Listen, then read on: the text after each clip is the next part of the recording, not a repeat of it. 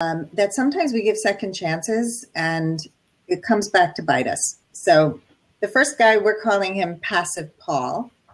And he's the guy who maybe he hangs out in text or email and doesn't ask you out. Maybe he goes on a first meet date with you and he never asks you out on the second date. And you're thinking, oh, maybe I didn't let him know. Maybe I need to ask him out. Maybe I have to give him more hints and clues. It probably means that he's not that into you. Or, a guy who says he doesn't want a relationship, believe him the first time. I had a client who, this was actually before I became a dating coach. It wasn't a client, it was a friend. And she had met a guy and she was crazy about him. So hot, so so attractive, so narcissistic. And he said, I'm not available for a relationship. And she asked me, what do you think he meant by that? And I said, he meant that he was not available for a relationship. And so I wasn't a dating coach yet, but it was like, I'm looking at this from the outside and thinking, why isn't she seeing this? Why is she interpreting?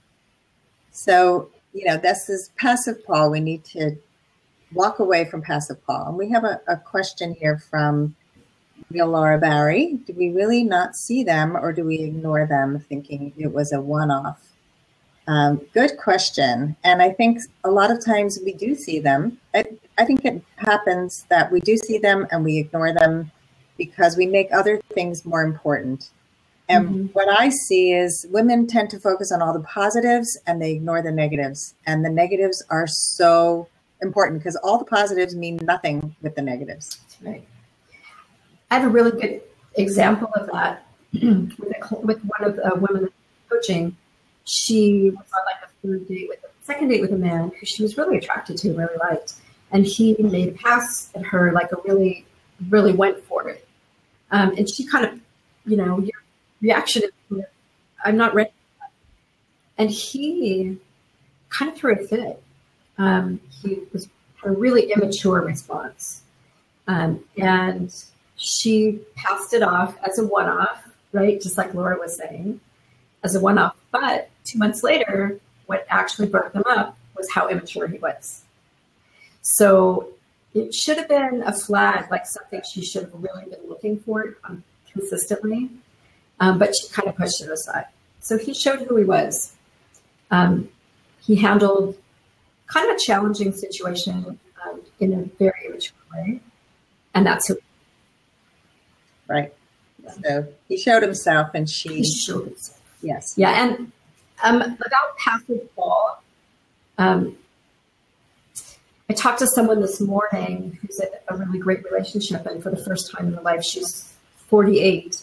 First time she's met a really good man who adores her and tries to make her happy, and he's hot, the whole package. And what she said to me is, I never have to wonder. I never have to wonder if he, through the whole thing, never had to wonder if he was into me. Never had to worry if he liked me. He always showed up and told me. So for those of us dating over 40, that's the great thing, is that the men, if they're grown up, they don't play games. They show up, they step up, they act like. And so the passive guys that don't take action, they're probably either not that into you or their life just, where they are in their life, just it isn't something they're really serious about right now. Mm-hmm. So pay attention to that. If he's not paying attention and he's not trying to see you, it's like Sandy said, it's probably not that into you.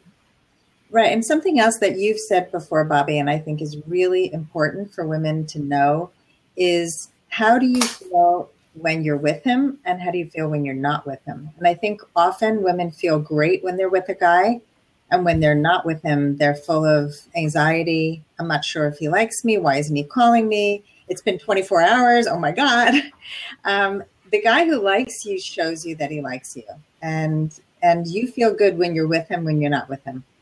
So I think that's really key. I can't tell you how many relationships I was in where I felt great with the guy and never great when I wasn't with him.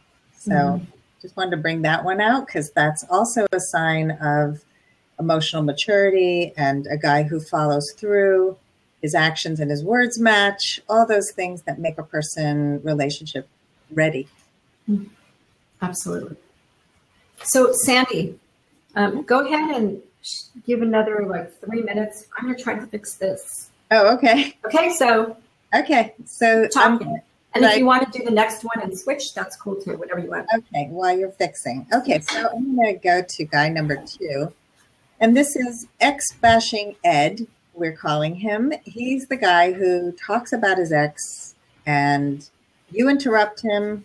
Say you're on your first meet date and all he can do is talk about his ex. This happens on the phone too, by the way. Yeah. Oh my, says real Laura Barry.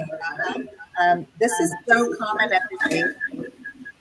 And you interrupt him because as women of value, we interrupt. We're allowed to interrupt and just say, hey, I'd like to talk about who you are today and let's not talk about the past. And if he still won't stop, then you walk away from the guy because he's stuck. He's a victim. Victims are not fun to date. I'm sure that you've met a few of them. They drain you. Guy who's stuck in blame and shame is not the right guy for you. And have you guys ever dated this guy? I'm getting a lot of. Oh my gosh! Look at that! I love it. This seems to be something common. Yes, you hit a nerve. Yes. So yeah, I think that I remember, and this was when I didn't have the ability to moderate a conversation. I would get on the phone with a new guy that I met online and he'd start talking about his ex. And I would feel horrible inside, but I would feel like it was rude to interrupt him. And so I wouldn't. And I'd listen to him for like an hour, talk about how his ex took all his money and how he's now poor and he's so angry at her. And I'd be feeling like, oh, I can't stand talking to this guy. And now I know I interrupt, that you can interrupt, and you don't gain anything. You don't get points for staying on the phone for a long time or going on a date and staying in conversation with the guy who just won't stop talking about all of his problems and blaming it on somebody else. Right. Especially the ex. Yes. And yeah. As real Laura Barry says, you're not his therapist, and that is so true. Yes. We often feel like we want to fix. We want to help, we don't want to be rude. Yeah, we don't want to be rude. And so we get stuck in those conversations and then you set up a dynamic that you are his mommy, his therapist, all the things you don't want to be. Yeah. So that's ex-bashing Ed. And let's talk about how to interrupt. Okay, good. Right. So, and it's really important to do because you're not going to go out with him again, right? Because if he doesn't stop, you're not going to go out with him again. And if he wants to go out with you again, it's strictly because he wants someone to sit and listen to him. So how you interrupt is first you try just casually to interject into the conversation. But if he doesn't, what I call pass the conversation ball, or he doesn't stop, then what you do is you say, excuse me, Bob, I'm sorry to interrupt you, but I know we're here to get to know one another. And I've been trying to tell you some things about myself, and I'm feeling like you're not really interested in getting to know me. Are there things you want to know about me? And that's it. Just zip it. Zip it. Give him time to process that, because it could be, taken as criticism. But I have literally heard from clients, and I'm married, I'm not doing this anymore, but I've heard from many clients that men will actually stop and thank them. I actually had somebody last week where that happened, and he even wrote a follow-up email to her and said, I just want to let you know how much I appreciate that you did that, because it turned out to be great. We had a conversation, and it's turned out really positive. She's gone out with him now another couple of times. he still talks a lot, but not about this kind of, the ex. And and then if he really doesn't give it up and keeps talking, then, you learn something about him that's important, and you learn not to go out with him. It's just not for you. Right. And some men do talk a lot because they're nervous, and so like the guy that you're talking about, he does like to talk a lot, but he wasn't a bad guy. And I think that we often immediately interpret a person who talks about himself a lot as selfish, narcissistic, and that's not necessarily true. That's right. So I love your interruption style because it's kind and it focuses on the present, which is really what you want on a date. You want to get to know the person, who they are, and you want it to be back and forth. And not everybody is great at first date conversation. Not everybody has a dating coach like us. So, yes. Right. And people get nervous. So, yeah. So I think that when you see that you have interrupted and he still doesn't stop, and I had that happen to me a while back. I had a guy, he talked about himself, and then he said, "Oh my God, I'm talking about myself so much. Let me find out about you. What do you do for a living?" And I said, "I'm a life coach." And he said, "Really? I'm a life coach too." And and guess what? He wasn't a life coach. He considered himself a life coach. He was like a real estate agent or something. And it was just, it always went back to him. That was the nature of the conversation. And so I'd redirect, and then it would go back to him. And then he'd try to impress me with things that were not impressive. And it was all about status and, getting me to like him based on his wealth and his status. Mm-hmm. And so, he didn't get a second date, but I did try to redirect. It was actually funny to keep, going. I'm like, yeah. And something else about sort of this, blabbing and talking just, endlessly. A lot of times it's really important, I think, for understand men as much as possible. And the reality is that men don't socialize like we do, right?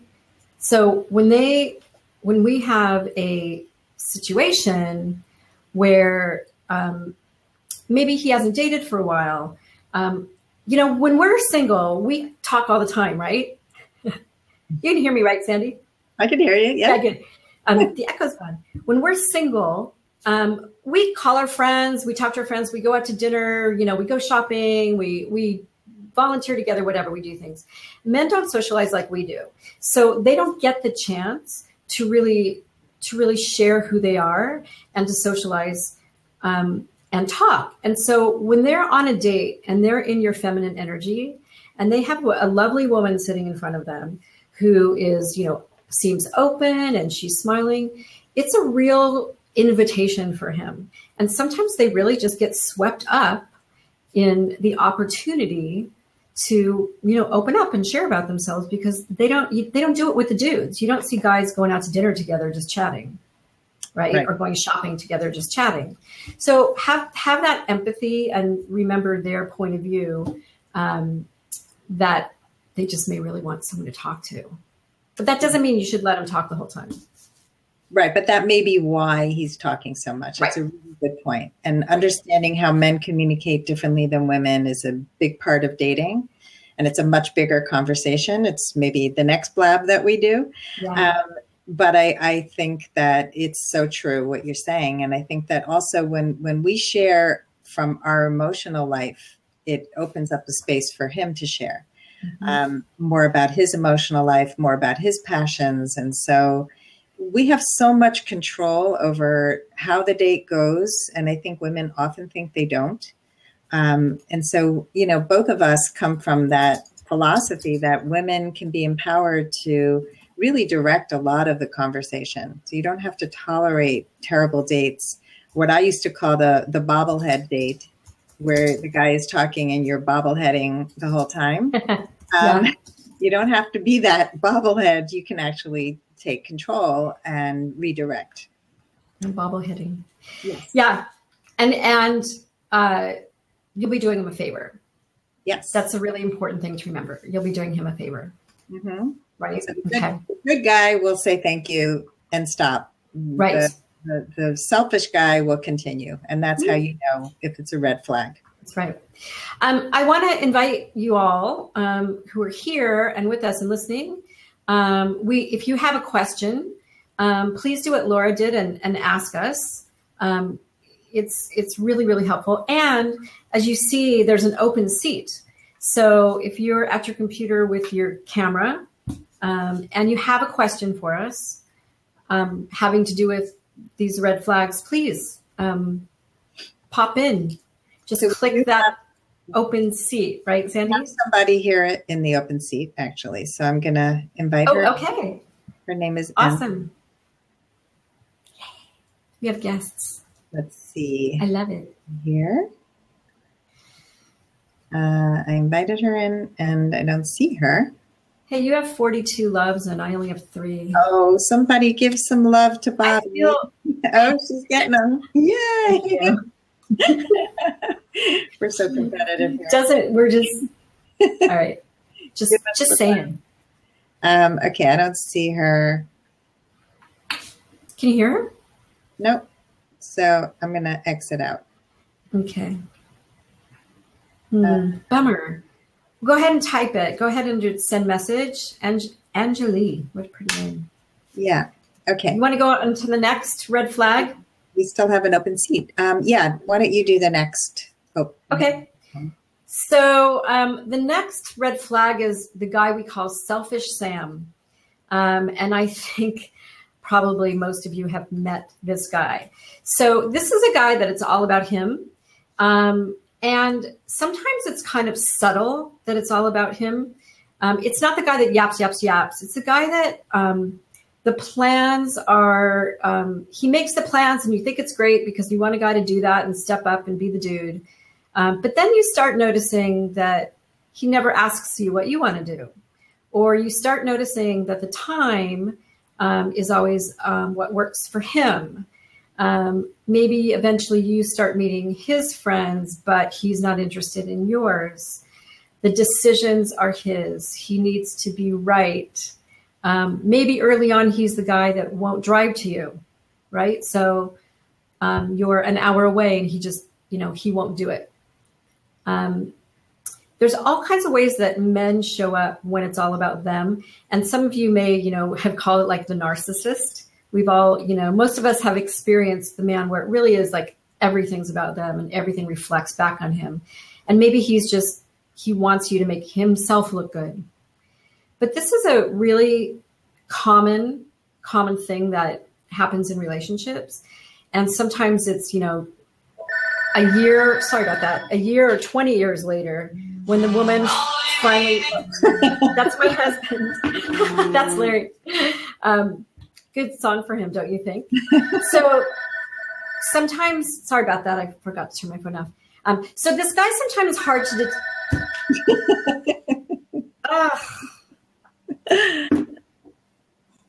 live. So this guy sometimes is hard to detect. I apologize for that. Because sometimes it just seems like he's doing a lot for you, but make sure you know it's about you and not him.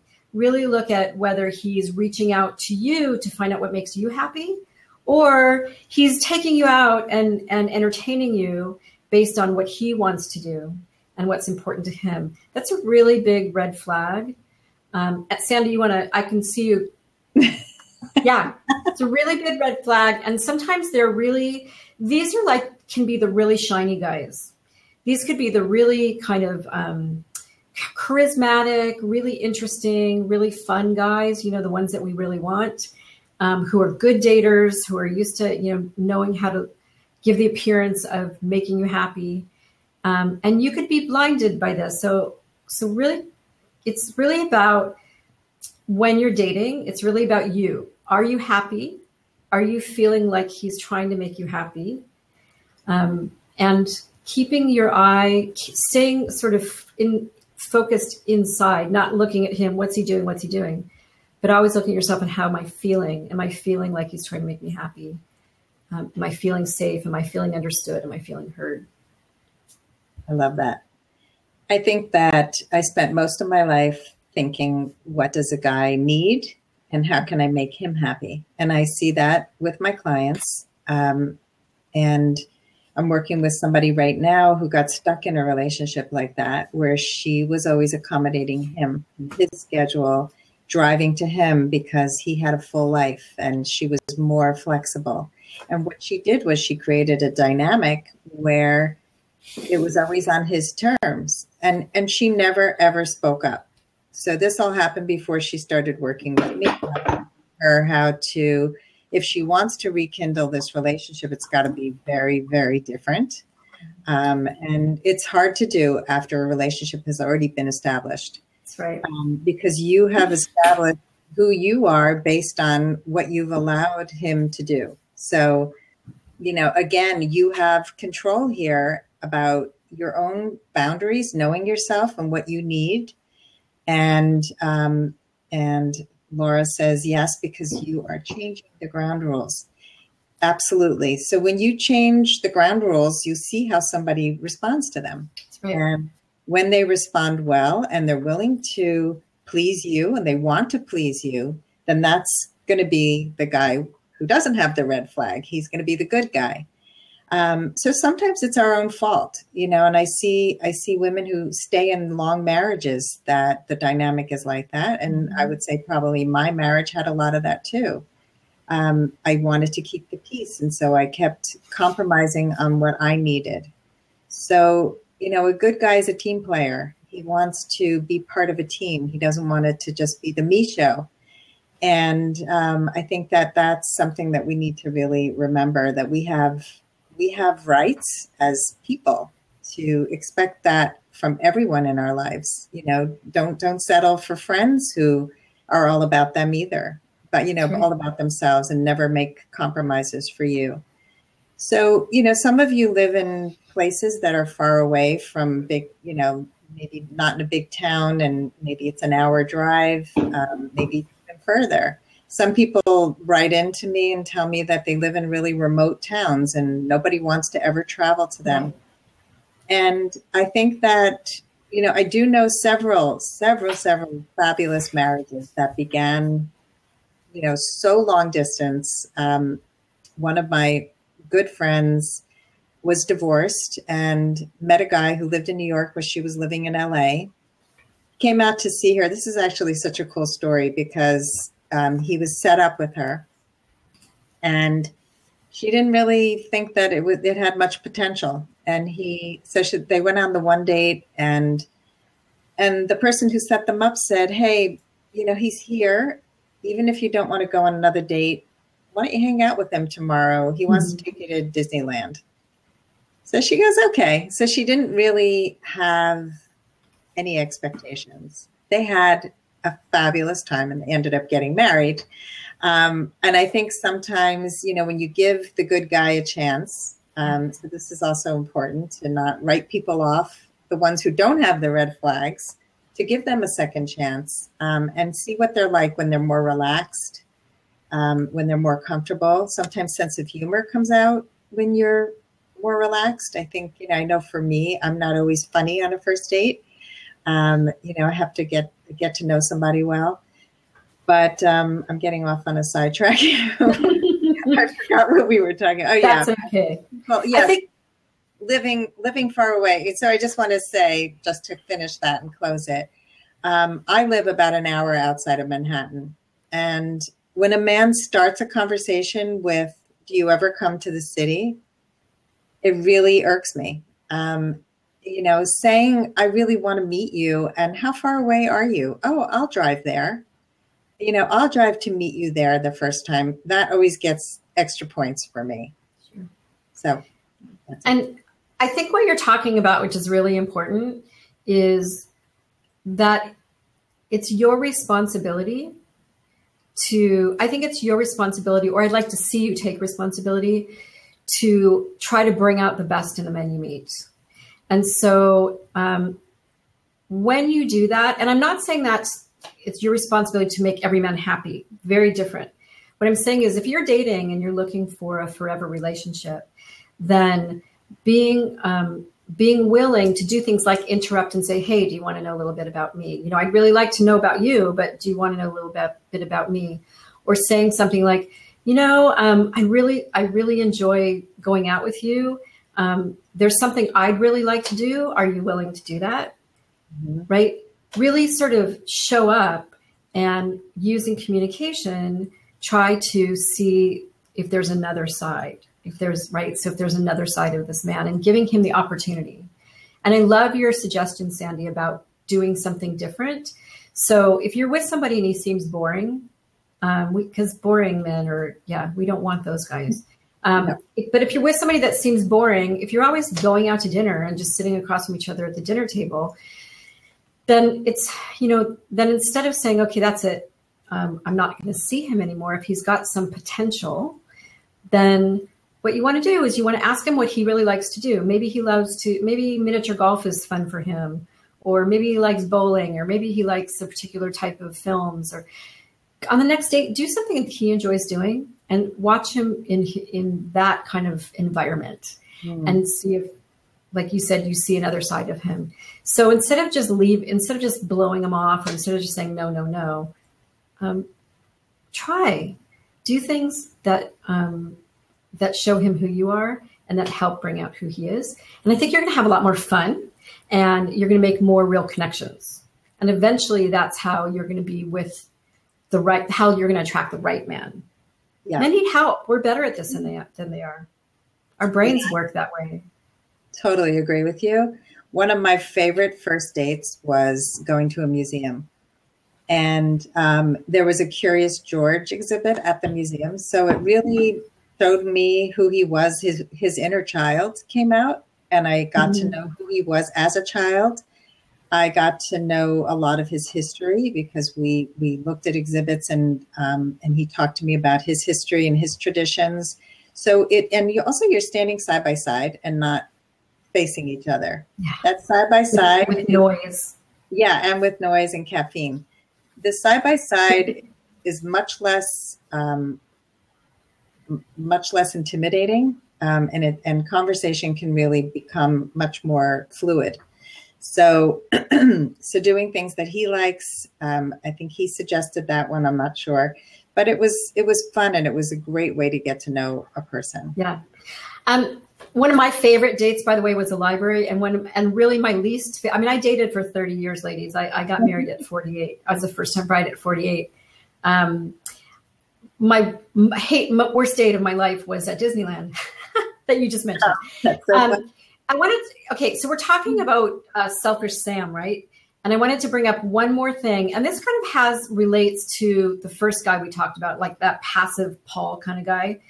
So the guy that it's all about him often also turns out to be the guy that seems kind of passive, and you're finding that you're making the arrangements. You're finding that you're texting him. You're calling him saying, I have tickets to something. Do you want to see it? So really keep an eye out for that. Is he making the moves? But there's a guy that I call the pinger. Okay. So some of you know what pinging is. Pinging in technology, pinging is when one computer needs to talk to another computer at a future date. It will ping to make sure the connection is there. So when it's ready, they can make the connection. So the pinger guy is the guy that calls you once in a while, texts you, but he never goes out with you. He never makes a plan to go on a real date, but he keeps in touch with you. He keeps pinging you. And maybe once in a while, at the last minute, you'll get the, hey, you want to have a drink tonight kind of thing. But you're never going to get the, what are you doing next Friday? Let's go out to dinner. And what this guy is doing, it's this combination of being passive and selfish. What he's doing is he's basically keeping you on a string, like keeping you interested. Because when he texts or he calls, he always talks about how great you are and he'd really like to see you. And yeah, he keeps you on hold. That's right, Robin. So be aware of the pinger. And again, if you're focusing on you and how you're feeling with him, you're going to realize really early on that the pinger's just not doing it for you. That he's not making you feel safe. He's not making you feel, valuable, and just dump him. Really, just get him out of your life, because I know women, and I had the same thing, that will hang on for years. Will hang on for years to this guy. Right. Hoping so that. Huge red flag. If he's not asking you out, then move on. Yeah. Yeah. And you can tell him, by the way, you can say, you know what? I'm really, it's really great that I get your text or your phone calls, but, I'm dating because I really want to meet someone, that I can have a relationship with. And if you want to go out, on a date, please call me and ask me. Otherwise, have a good life. Yeah. And guys actually like direct communication. Yes. They don't like the runaround. So be direct, and it's hard for us. We're not taught to be direct. Mm-hmm. And I wanted to say also, like, if a guy does go out of his way to meet you, tell him thank you. Tell him you love when he comes to meet you, that it mm-hmm. really is attractive to you when a man comes to meet you. Just set him up to win. If he is going out of his way, you need to let him know. So it works both ways. Here, I'll give you some love on that one. Yeah, it definitely helps to give him. And, I know some women is like, why do I have to do all this for him? Right. This all assumes that it's a guy that's being nice to you and showing interest in you, and who's a good guy. Yeah. The guy who schleps to see Sandy from the city is a good guy. He's a good guy. Actually, he was going to schlep 2.5 hours to see me. And that's right. That's a really good guy. Yeah, and I did that. I was the same thing. I live in Los Angeles area, so with traffic, it's like the city. Anywhere is a major schlep. Yeah. Okay, so that was Selfish Sam. You want to go on to Boorish Bob? Yep. Let's talk about Boorish Bob. Boorish Bob. He is the guy who has bad manners. You've probably met a few of these guys. He's the guy who's rude to the waitstaff. He comes late to the date and doesn't apologize. He makes you split the cost of a bowl of soup or a cup of coffee. I've actually had clients who were asked to split the coffee fee. Wow. Yeah. So these guys who just they have no manners.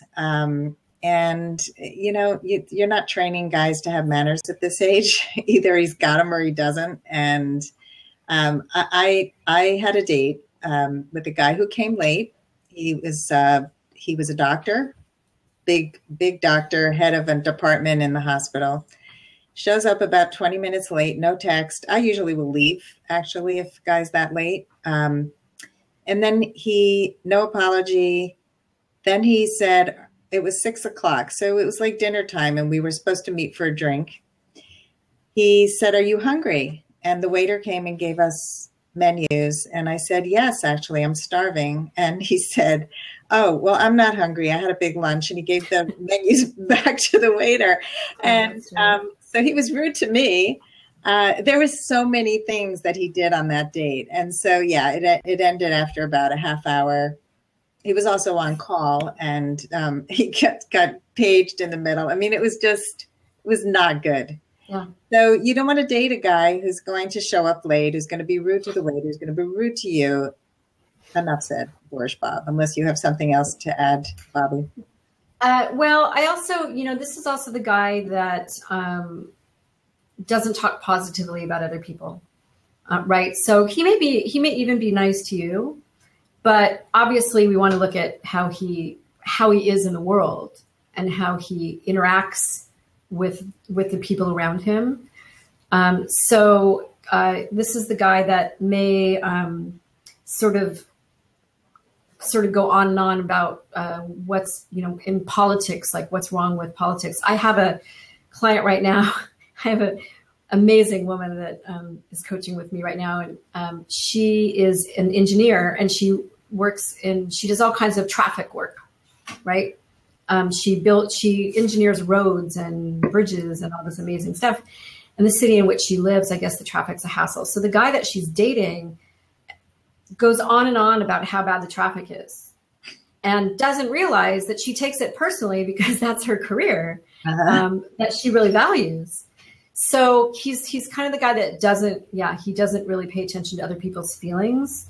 And ultimately it's all about him. I think all of these are ultimately it's all about them, right?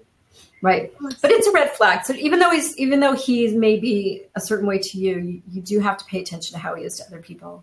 Yeah, absolutely. Yeah. A guy can, really pour it on thick to you and then turn around and be a real ass to the waiter. That's a big red flag. Yeah. And in fact, that's a suggestion that I have for first dates. Go somewhere where you get service. So instead of going to Starbucks or going to a coffee shop or something like that, first of all, they're always really noisy and there's so much going on. So instead of doing that, really go to a place like a lounge in a restaurant, where you can get coffee. You don't have to get a drink, or like the bar area of a restaurant. Go somewhere where you can get service and where there's not just craziness going on around you. So you really can focus on, on talking with one another and see how he does interact with other people. Yeah, I love that. Because you find out a lot more than if you just went out to Starbucks. Yeah. Okay. Let's go. So am I Vinny? Next one, mine? Vinny. Yep. Yeah. Okay. So red flag number 5 Sounds is the guy, Vinny, the victim, right? The guy who nothing is ever right for him. Nothing is ever his fault. He blames others for his problems. And where this shows up a lot, especially when you're first dating, is talking about the ex.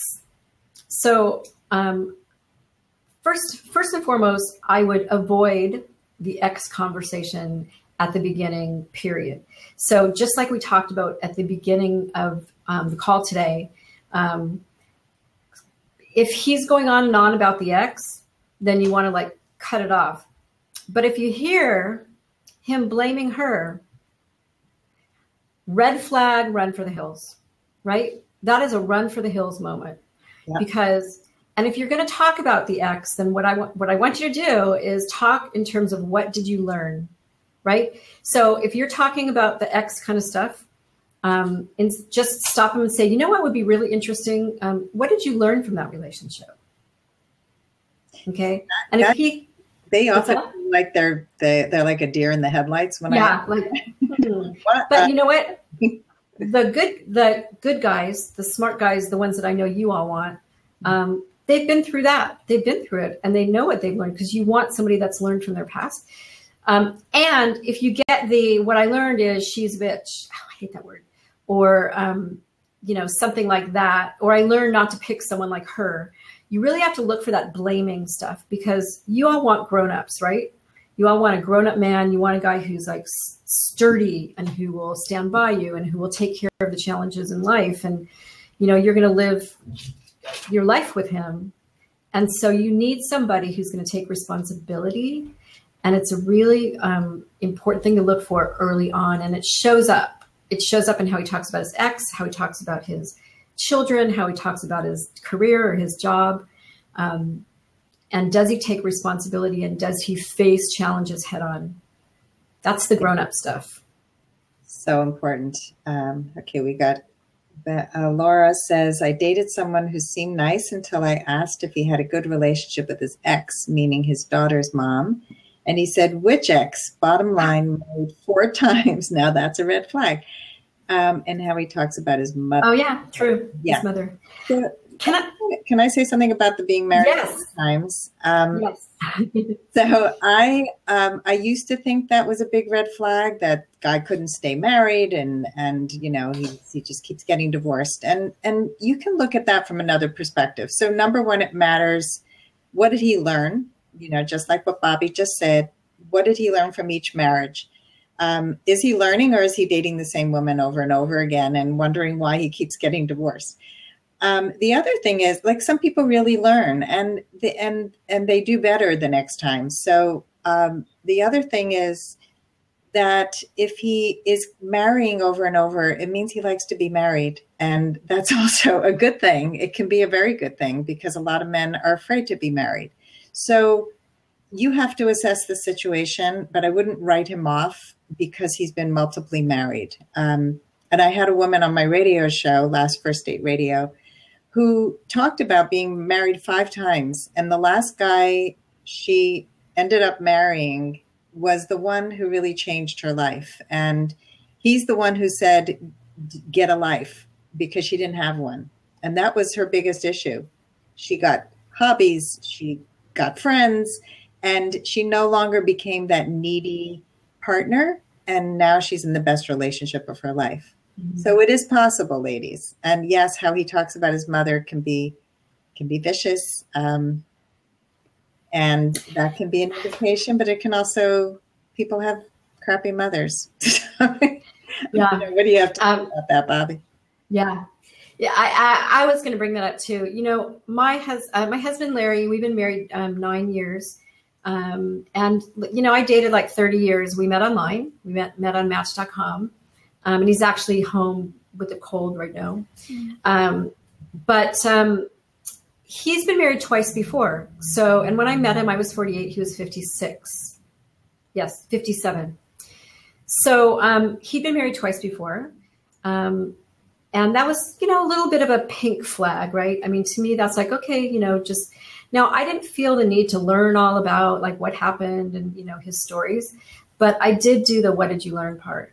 And his response was very much taking responsibility. It was very much about, you know, I learned that I have to communicate, you know, and I learned, you know, it's personal, but it was very clear that he was thoughtful. I learned that very early on, that he was thoughtful, that he took personal responsibility for his actions and outcomes, which is principle number 3 of dating like a grown up, by the way. And that he could communicate, you know, he could have that conversation. So with anybody, with anything, everyone has a story, especially at this phase in our lives. As we're older, we all have stories about how we got to where we are, and making assumptions. I just hope that you try not to make assumptions, because the guy sitting in front of you isn't the previous guy. He's his own person and he's got his own stories. So, you know, listen to his story. Like Sandy said, maybe that 4th one was the one that smacked him upside the head and made him learn. So ask that question. I'd be really interested. And what you can do, by the way, so you don't look like you're interrogating him, is you tell him something about yourself and then ask him. So you could say, when he says, so tell me about your divorce, right? Because guys do that. It's terrible. You could say, well, I can tell you what I learned from it. And tell him, and then say, how about you? What have you learned from your past relationships? It's a really smart thing to do. It is, because that's one of those questions that puts people in the rabbit hole, and you end up talking about your ex, for example, instead of focusing on what not sexy. No, not sexy at all. Yeah. So, sorry, go ahead. No, it's that whole like bonding on the wounds thing that Bobby, you and I have talked about a lot. Mm-hmm. People tend to bond on the negatives. They tend to bond on, you know, oh my God, you went through that too. Oh God, me too. And what it does is it gets you mired in the muck instead of really bonding on on the positives, which is what makes you want to be a person again. Because I don't know about you, and you probably have been on dates like this, ladies who are on the call, where you walk away thinking, oh, this guy's a lot of work. Or he's just shared with me his illness and I feel like I have to be a caretaker now. And I don't want that. Now, if he shared that with you on date 10 and you really liked him, that would be more appropriate, because now you have the bandwidth to accept it and to accept all of him. Right. So we have to be careful about what we share and how we share it. That's right. and making prejudgments. Yep. And the thing about the mother, by the way, I do hear that a lot. A lot of women, that's sort of a litmus test, is if a guy has a good relationship with his mother. And I have to tell you, really honestly, and this is like the story thing. My mother was not a good mother. She just wasn't. She's a narcissist and she's a little bit crazy. And she did not mother us. So I have an older brother who's single, who's divorced. He's divorced. I would hate for a woman to judge him based on his relationship with his mother. It would be unfair because he doesn't have a relationship with her and he shouldn't have a relationship with her. So just really be open to really be aware of your prejudgments. We all have them. I mean, it's human nature. But your litmus test should be how you feel with a guy. I'm going to go back to that like 100 times. How you feel with him and sort of try to, and the red flag is, oh, I feel like he doesn't care about me. I feel like he's not paying attention to me. I feel like, right? So I feel like he's blaming everybody for his problems in his life. Those are the kind of things that would be really, really helpful to you in terms of how you're judging. Yeah. But some of these flags are really important. I hope that we showed you ways to, like, when it's time to bail, and the things that you can do to kind of pull more out of them to find out if what you're seeing is really what's there. Yeah. And talk, like you said, talk to guys about things that come up. Because sometimes guys put their foot in their mouth. They don't mean it. They're not. We do. Like we do. Exactly. And you wouldn't want to be judged by every single thing that you said. You don't want to walk away from a date thinking, oh, he didn't call me back because I said that one thing. Wouldn't it be great if he asked you about that one thing that you said by accident? So, right. I think we need to give men the same treatment that we would want for ourselves, that golden rule. And but those red flags, and I want to say one more thing about the mother thing, because I think it's similar to the ex thing, which is, even if it's a bad relationship or it was a mother who wasn't good, how has he dealt with it? Is he stuck in this anger place where he's talking about his mother just like he talks about his ex? Or has he made peace with the fact that his mother's crazy and that's life? And so, that's the guy that you want to really hang around with. That's what I'm talking about, Robin. Yeah. Sandy and I talk about mothers a lot. Yes, we do. Our mothers, can I say it? Our mothers are like, my mother watch this. So but we bonded on our mothers and some similarities that are most women talk about their mother. I mean, it's I mean, normal. Most people don't have like this ideal mother situation, It's how he talks about her, like Robin said. Right. Yes. So I want to, here's something that you may try if you're dating somebody or in a relationship and you're kind of like, wondering about him. I want you to think about what I call your even those. Okay.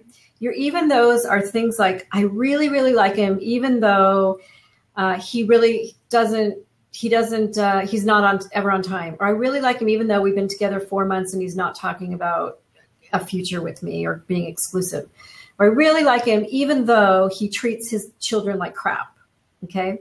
Your even those are probably those red flags that you're trying to avoid because you're into them and you don't want to deal with them. So if you want to sort of just help yourself learn what those things might be, things that you may be avoiding, try that exercise. I really like him even though. What are your even those?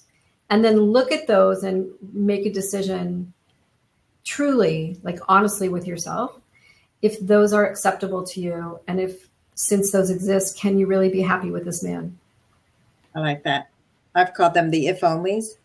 So only he does, yes. That, right? No, but the even those is really making an excuse.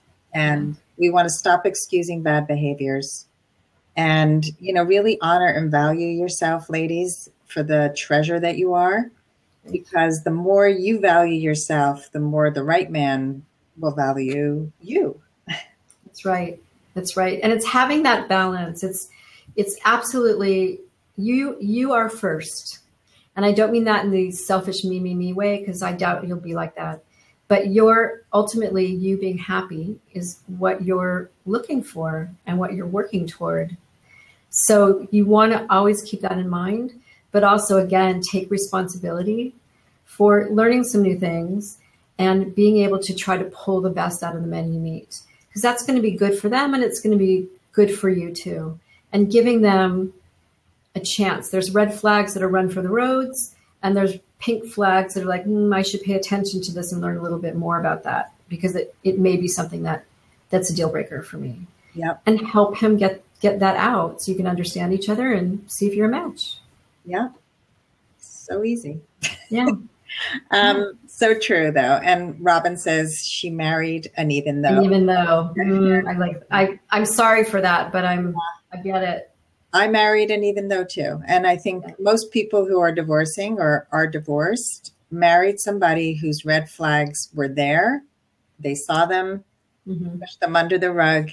And what happens when you keep pushing things under the rug is the rug gets really lumpy and you start tripping over those lumps. And when you can't walk anymore, that's when you walk away. So we want you to, walk away before you get those lumpy rugs, and, right. So that you can walk smoothly wherever you go with your head held high, and don't be afraid. I mean, I told a guy goodbye today, and no more lumps. I went out on 3 dates, and on the third date, I saw some red flags that did not work for me. And I very kindly and very directly told him that the connection wasn't there. Did not go into a lot of detail. And he said he was disappointed, but he understood, and he was very gracious. So don't be afraid to say goodbye as soon as you see anything that's not working, because if you hold on to these red flag guys, you will not make space for the right guys to come through. That's right. They won't, and they're not going to change. Yep. They're not going to change. So, okay. Thank you. I'm so glad you're all here. Thank you so much for hanging with us. And this is our first. It's our first blab, right? And next time, I hope that maybe you come join us. And I loved your conversations. Thank you for those too. Yeah, thank you. And welcome to Blab. Yeah, it is. Yeah. It is a great platform, and it's great that people are talking, joining in the conversation. I love that. And I also want to say that you're all welcome to join. I have an open group on Facebook. It's a closed group, but it's open to anybody. It's not part of any paid programs that I have. I started it a few weeks ago. We're up to about 200 women. We're having fabulous conversations there. It's called Your Last First Date.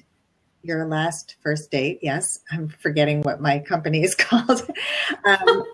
Your Last First Date on Facebook. Ask to join. I will bring you in and join the conversation, or go to my website, lastfirstdate.com, and you can contact me. And Bobby, you want to give out some contact information? I do. So on Facebook, my page is Date Like a Grown Up.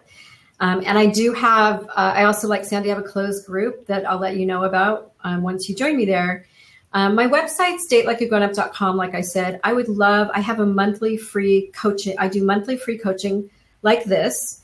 It's always on a different topic, having to do with dating and relationships and sex and getting to know men.